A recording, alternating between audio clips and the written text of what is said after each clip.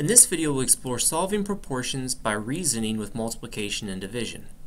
Now, if you think about the typical way we solve proportions by cross multiplication and dividing. So if I had a problem where I've got 3 gallons of gas to go 60 miles in my Highlander, how many miles can I go on 9 gallons? I can set up my ratio using colons, but more commonly we use the fractions and we use a variable. Then I cross multiply and I get 3x times equals 90 times 60, which is 540, and then divide both sides by 3 to see that my solution would be 180 miles. Now, I can also do comparisons.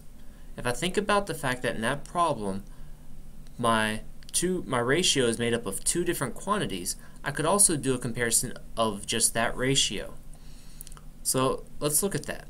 I know that for 3 gallons, I can go 60 miles. If I simplified that, I know that I could go 20 miles on a single gallon. That's how we get our MPG. What that tells me is that if I take 20 and multiply it by how many gallons I'm going to use, I can determine how many miles I'm going to go. So 9 gallons times the 20 would give me 180 miles. Now I could also look at like quantities across ratios and use that to help me find the solution.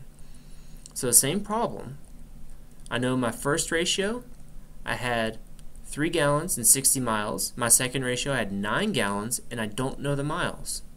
Now what I want to say to myself is, how can I get from 3 to 9? And to do that, I multiply by 3. And if I look at that in the fraction form, I could see that across the numerators to get from one numerator to another, I multiply by 3. Well, that means I need to do the same to the denominator, or to the 60 and what I'm trying to find. 60 times 3 gives me 180. So if I looked at that in the fraction form, I multiply both the numerator and denominator by 3 to get 9 over 180, so I know that my mileage is 180 miles. Another method I could use is where I'm going to use equal parts to try to reason through the problem. So I have a salad dressing recipe that calls for oil and vinegar at a ratio of 3 to 5.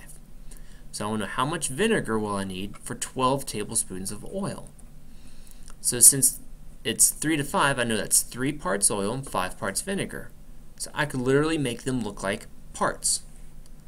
1, 2, 3, 1, 2, 3, 4, 5. Now I need to put it into my new ratio.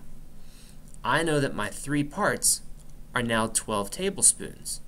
But if I want to split them equally among 3, I'm going to divide it into 3 parts. And 12 divided by 3 tells me that each part is 4 tablespoons.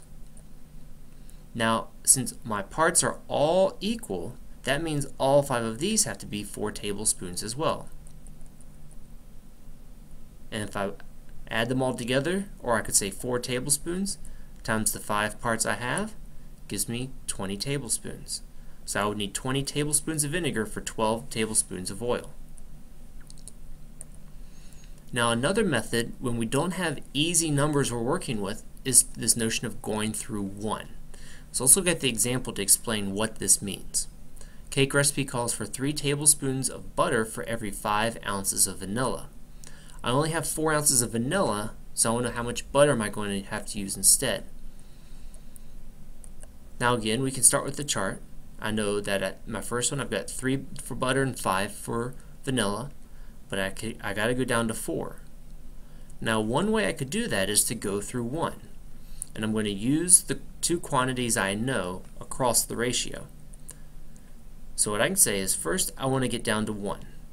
How can I convert 5 into 1? Well, I divide by 5. And now how do I make 1 come up to 4? I multiply by 4. And what I'm going to do is follow that same pattern to get to my question mark. I take 3 and divide by 5. That gives me 3/5.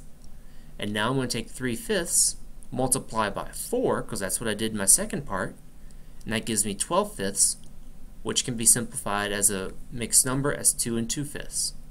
So what I need then is 2 2/5 tablespoons of butter.